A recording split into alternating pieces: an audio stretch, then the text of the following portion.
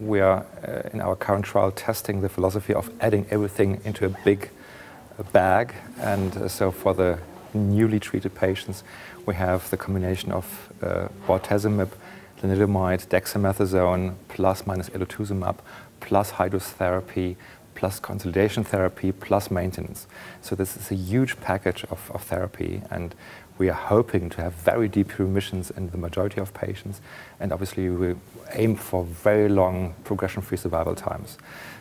So the idea is have a maximum response, have a very, very low residual disease in these patients, and this will hopefully translate into a very long survival and very long progression-free survival.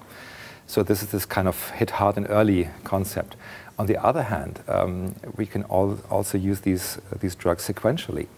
So start an elderly patient with Revdex, for instance, a very easy oral therapy, and see how long it goes, and then have all the other drugs available to make a sequence of rather non-invasive, non-toxic, easy-to-use drugs. So I think both concepts are valuable, and we have to choose the patients accordingly. Is it a fit patient, very open-minded, who wants a maximum therapy and a maximum response? Or is it a patient with maybe multiple health problems who wants something easy as a chronic treatment? So I think these type of decisions will be more and more important in the future.